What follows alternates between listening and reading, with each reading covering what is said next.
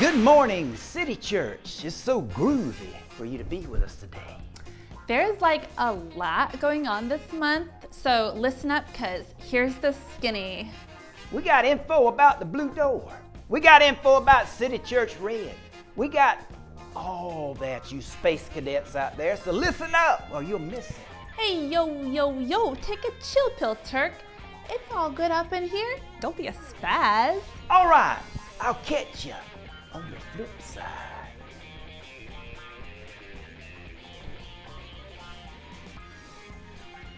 And now, the news.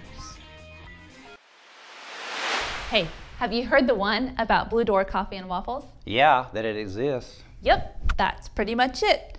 Except it does more than just exist. It revolutionizes. It sure does. A place for healthy community and delicious drinks. Blue Door Coffee and Waffles is City Church's own coffee shop downtown. Drop by this week and try a new menu item. Yeah, the Macho Mint Randy Savage. It's an icy blend of matcha and mint. It's the cream of the crop. Ooh, yeah! Dig it! Blue Door Coffee and Waffles at 1718 Bull Street. City Church Red is our outreach center located at 41st and Montgomery. Yes, and through Red, we have an opportunity to be good neighbors to our friends in the Kyler-Brownsville neighborhood. Yesterday was Serve Day, which takes place on the first Saturday of every month. This coming Saturday will be Community Day at Red. Community Day takes place every second Saturday of the month. On Community Day, you will have the opportunity to engage in an activity there in the community. In fact, it is our goal to connect our community groups to opportunities every second Saturday with Red. Did you mean to rhyme that? You said community opportunity. Hey, it works, doesn't it? Now you won't forget. First Saturday is Serve Day. Second Saturday is Community Opportunity. That's right, and third Saturday is Brown Bag Groceries. At City Church Red at Kyler-Brownsville neighborhood.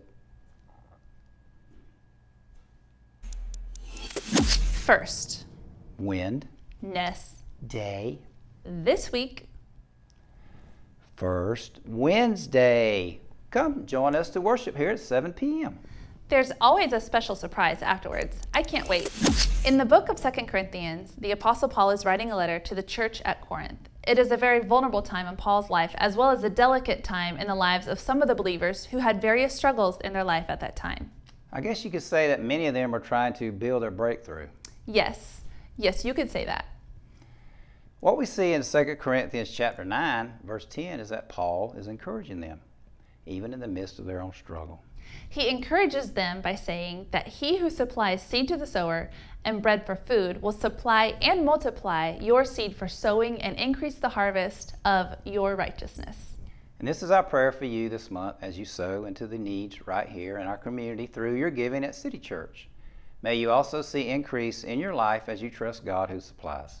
That's right. And when you give to City Church, we aim to put those resources right back here into our own community and city, as well as strategic places globally. And we can do this because of our connection through Red for local missions, as well as connections in Africa, Mexico, Italy, Asia, and India. And there are 3 easy ways to give at City Church: in person at the giving box, online at citychurch.life, or text to give by following the prompts on the screen. And if you are visiting with us today, we don't ask you to give. We would rather give you a special gift just for being here today. Stop by the Connect desk after service and allow us to give you something special. And if you would like to know more about City Church, simply fill out one of these, a Connect card, and return it to the connection desk. And as always, thanks for being here today.